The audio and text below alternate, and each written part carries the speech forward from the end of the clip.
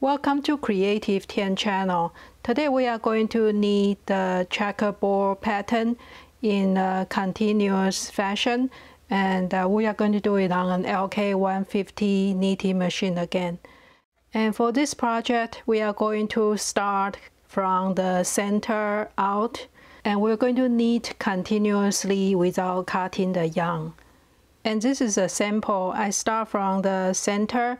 You knit the first square, and then you bind off and you hand it back on one side and then continue knitting, so you'll be in a different direction. And after you're done with the second square, you just bind off and then pick up stitches in a different direction and continue knitting again. By keep doing that, we can do a continuous square. And you can see some parts are not attached. So after you are done, we still have to use a needle and some yarns to sew it up, the gaps. But overall, this is already one piece. So let's get started. For this sample, I'm using my Lion brand Mandala yarn. I like the color changing yarns because when you change the direction, you can see the change of the color in blocks.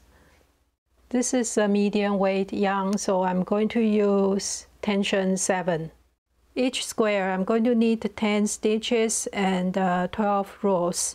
You can play around to see the best square shape based on your yarn and tension. So I'm going to start with simple E-wrap cast on.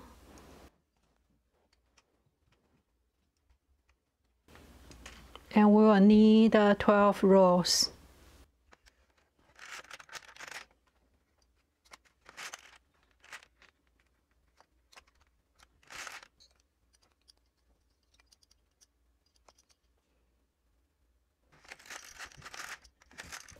Now finish the 12 rows. You can see it's about a square.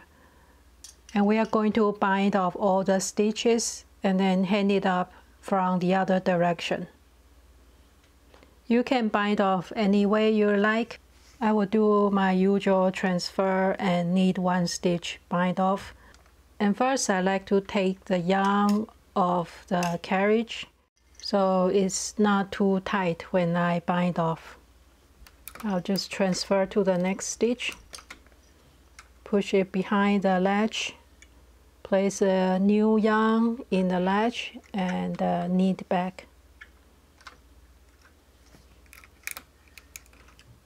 And make sure it's not too tight when you bind off.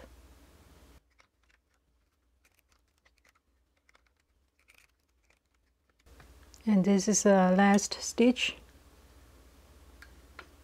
We finish all the bind off, and we can see we were knitting the square like this. Now we bind off this top. We can pick up the stitch on the left side. It's easier to take off the weight. And I can place the yarn back to the carriage. So keep the yarn under control. And then we're going to pick up 10 stitches total.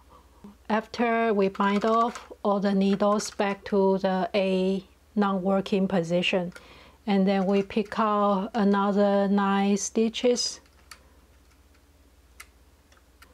and we pick out the stitches here. Because we have 12 rows, so we are going to have some skipped stitches, but that's okay. We just try to keep it as even as possible. It doesn't have to be perfect. And you can do the end stitch first, and then the middle stitch or the middle 2 stitches. Just try to even out a little bit. And if you pick up the stitch unevenly, you can always try it again before you knit.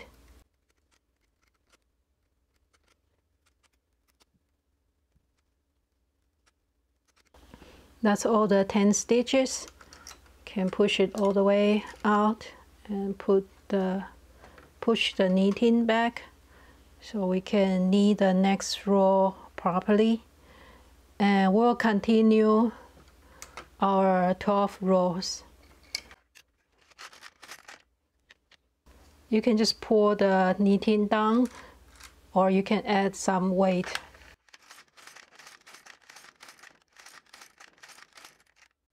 Now you can see our first square and second square.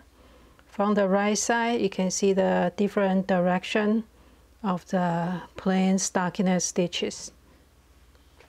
And now we finish the 12 rows, we are going to bind off again.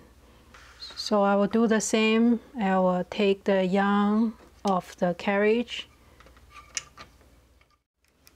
and transfer the stitch.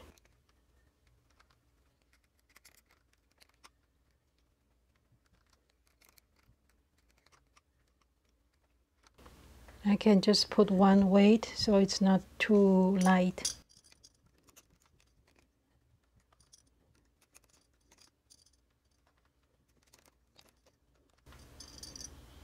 Okay, now we are at the last stitch. Again, we are going to turn it sideways to the left in this case. Do it this way, and then pick up another 9 stitches, and we continue to knit the third square. So after bind off, all the needles are back to the non-working position, and now we pick out another 9 stitches, so totally 10 stitches. I can place the yarn back to the carriage, hand a little bit of weight, and then hand the 10 stitches back, or another 9 stitches, so the total will be 10.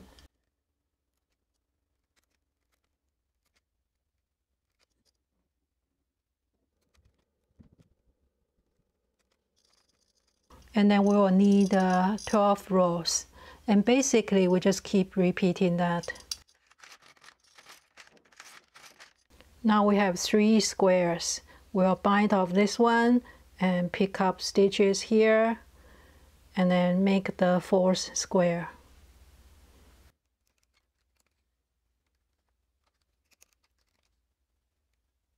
Now we are going to pick up the stitches here.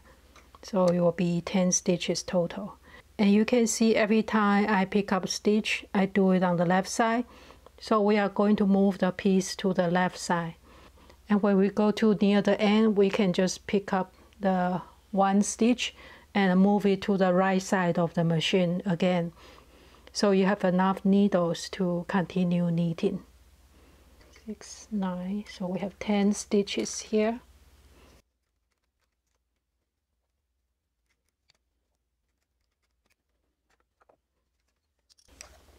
And push all the needles out and push the knittings to the back.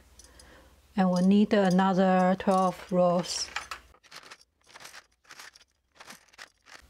Now we have 4 squares. It's easier to see it from the front side. So it's like a checkerboard. So this time we still bind off the top, but we cannot turn around and do this side because it's supposed to attach to the first square. So after bind off, we'll pick up stitches here and then continue going. And if you're not sure, you can always check the front side. You see the horizontal line. That means we are in the correct position. So this is horizontal and the new one is vertical. That's the way it should be. So I'm going to bind off and then pick up and then knit 12 more rows. Now we bind off this side, and I'm going to pick up this edge, and I will have total of 10 stitches. So the first stitch, I'm going to hand it to the old stitch. That's from the previous square, and I'm going to pick out 10 stitches total. So 9 stitch more plus the original one. 2 stitches in the center.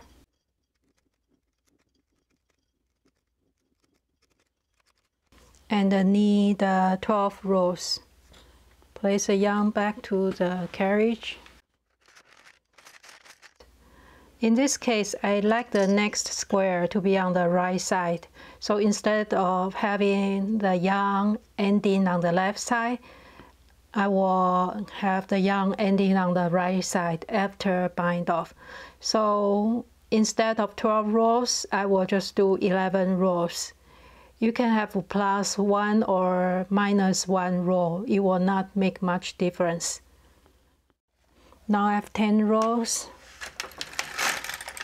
11. Now my yarn is on the left side, so after I bind off, I will be on the right side. We'll bind off the same way, transfer and knit.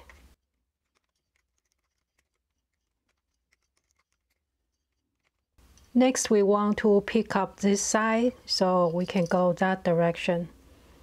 And when we pick up this way, you can double check. This is horizontal, left to right. So when we do the stockinette stitch, it will be perpendicular.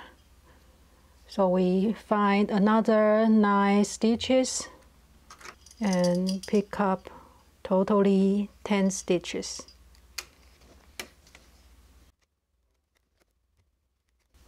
After we knit this square, we can go either directions. So we can do 11 rows or 12 rows. And I will try to keep it consistent. For most of them, I will do 12 rows. But if I need to turn it to the right direction, like this way, I will do 11 rows. So you have choice. You can change your design, depends on what kind of pattern you like or which direction you want to go. So that's pretty much it. You just keep going, continue in circles. After this one, you can do this way clockwise or counterclockwise and keep going until it's the size you want. Now I have 6 squares. I bind off here and then I turn it to the left side again and pick up 9 more stitches. So I'll continue handing back the 10 stitches. So I have 12 rows. I'm going to bind off again and pick up stitch again and continue knitting. Now I have 8 squares. I'm at the end of the second row. I just bind off this side. So one choice is to pick up the stitches here. I will hand the edge stitch together with the last stitch of the last square. And then I will pick up 9 other stitches to make it 10 stitches. And after this square, we will go to the left and continue counterclockwise. It doesn't matter which direction you go. And if we do it this way, there will be an empty square here. This will be the last square. Here again, I'm almost at the end of my third row. And my yarn is on the left side, so I can just pick up this line here for the 10 stitch and then continue knitting. So sometimes we don't need to pick up the stitch from the square because it will be attached to this side later, and we can just pick up the next square here and we'll hand 10 stitches and continue knitting. Here is what I have so far. You can see this will be the last square to finish the whole. And before you knit the next square, it's better just take a look at the whole picture to see which direction to go, so you can decide where to pick up. For example, here, obviously you pick up this line here, like that. And then we'll go this direction. And then we can bind off. That will complete the whole square. Sometimes you pick up the edge of previous square. For example, if it's like that, you pick up this edge and then keep knitting. You can keep going as big as you like, but I will stop here This will be my last square. Pick up the stitches.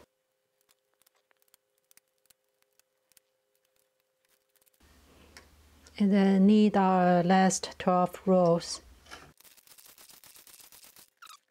So that's our last square. It'll be like that.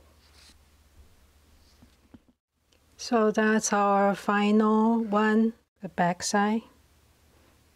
It's all connected, but you can see there are still some openings you will have to seam up. So I leave a long tail after I bind off. This is the last square. I start from the center. So this is not very difficult. You just have to pay attention to see which side to pick up for the next square. Each of the square you can make a special pattern, maybe a cable or some lace. You can make this into a baby blanket easily. Just give it an edge. The I-cord trim will be nice to knit, even just with several rows of crochet. And for seaming the yarn, I like to just pick up one stitch on each side and use a whip stitch. And this is to reduce the bulk. And just try to pick up evenly. It will not be perfectly even because one side has 10 stitches and the other side have 12 rows. So that's the project today. I hope you enjoy it and see you next week.